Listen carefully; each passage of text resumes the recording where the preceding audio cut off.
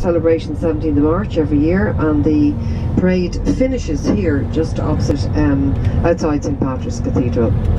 So in here on the right then they have a school, and they have lots of other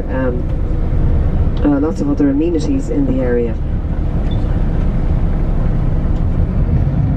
Now you see the front entrance here now of the cathedral. Well, there's a few different entrances you can go in, and the other person associated, besides St Patrick, the other important person associated with the cathedral is Jonathan Swift.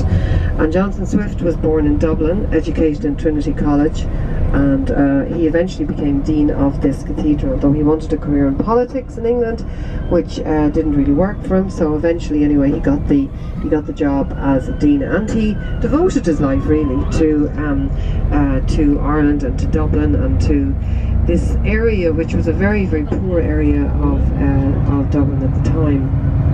So he did everything